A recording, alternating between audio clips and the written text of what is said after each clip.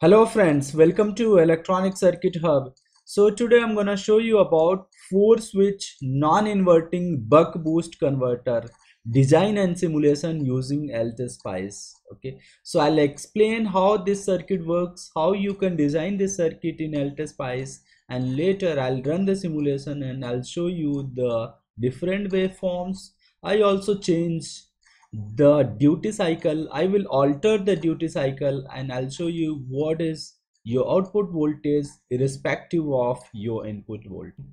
This circuit can step down your input voltage, and this circuit can also step up your input voltage. Okay, so you can get your output voltage greater than your input voltage, or else you can also get your output voltage less than your input voltage. Okay, now let us understand how will you create this circuit in LTSpice and how I have created. Okay, so if you look at this block, so I called this block as a buck leg.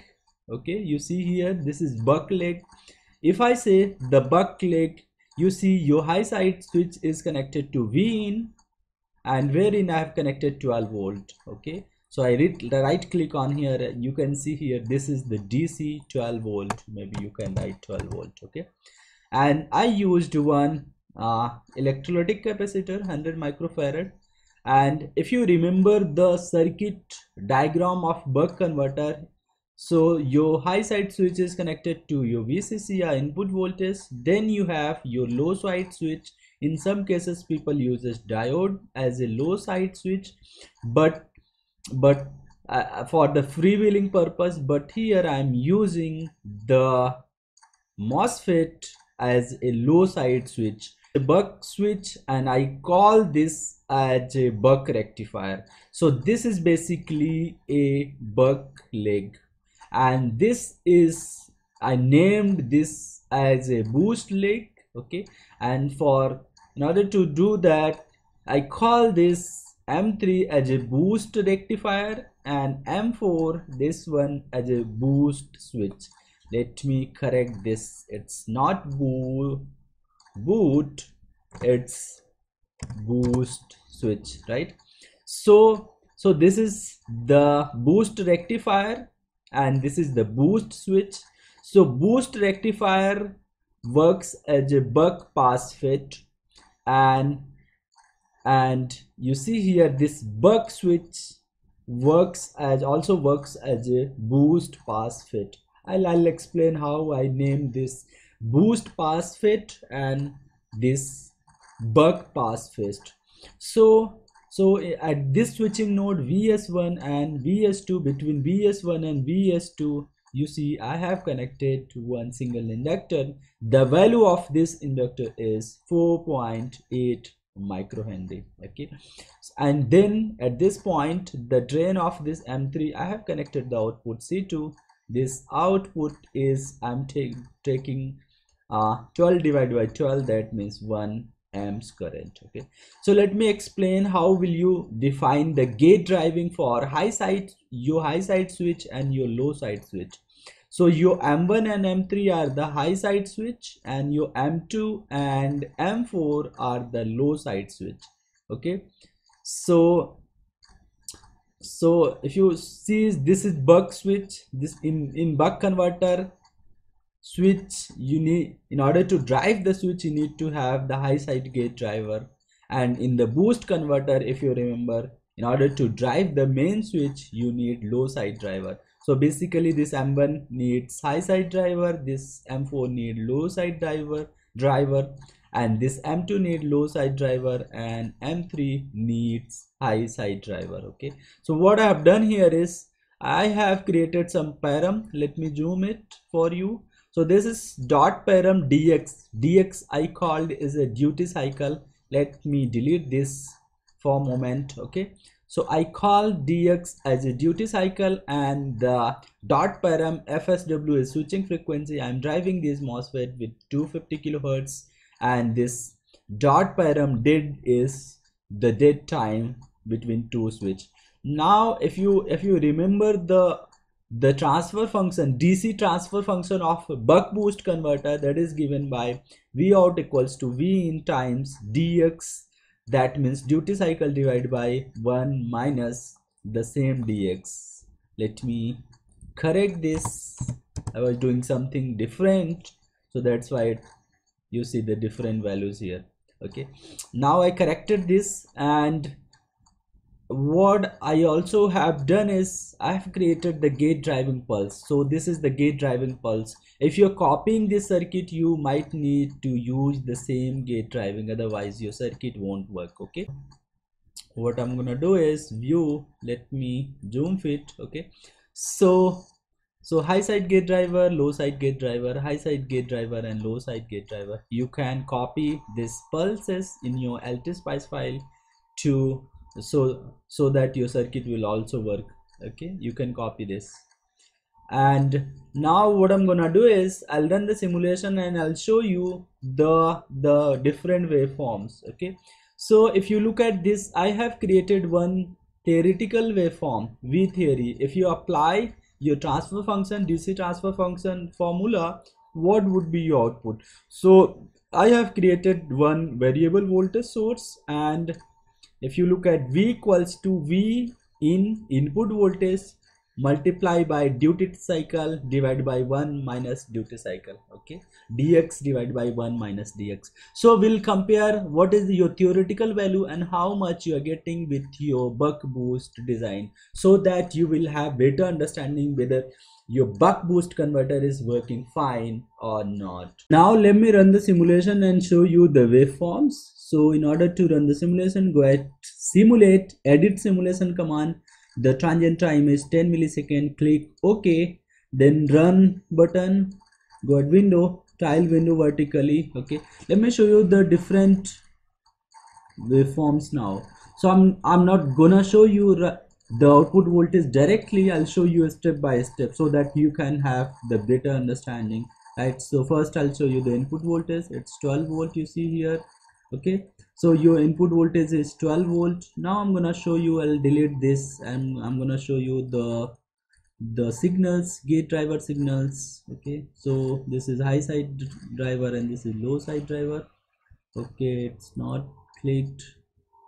Let me show if it is coming. Yes, now for this is high side driver and this is what happened. Let me show you the low side gate driver. Okay, so it's not coming here. So let me show you. Okay, let's see if it is coming. Switch 1 and switch 2 here. Here I see switch 3 and switch 4. Yeah, it has come now. Okay, let me zoom, right, so that you can have a look. Okay, so you see here, when you switch S1, this is on, this is off, and when this is on, like this is on, this is off. So both MOSFET M1 and M2 are working in the complementary function. Okay, and here as well M3 and M4 are working as a complementary function.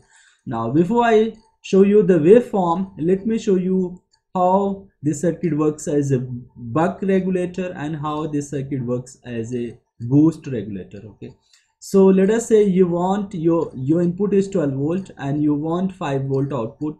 This circuit has to work in the work mode. Okay, so in order to work in the work mode, your MOSFET M1 and M2 will be turned on in the complementary form. That means once your M1 is on, M2 will be off. When your M2 is on, your M1 will be off. So to get to work this circuit in buck mode, what you need to do is you have to always turn on this M3. Okay, so this M1 and M2 will be on and off complementary, and this M3 has to turn on always. Okay, and in order to work this circuit as a boost mode, what you need to do is your MOSFET M3 and M4 are turned on in the complementary manner, while your M1 has to turn on always. Okay, this has to turn on always and this has to swing. on and off. Okay, so now let me show you here. Let's go back again and let me show you the voltage. Maybe I'll go again the window, tile window vertically. Okay, let me show you now the switch voltage, switch node voltage. Let me show you here. So this is your switch node voltage. Okay, and now here let me show you the inductor current. Okay, so this is your inductor current, guys. You clearly see your inductor current. It has very big ripple here, right?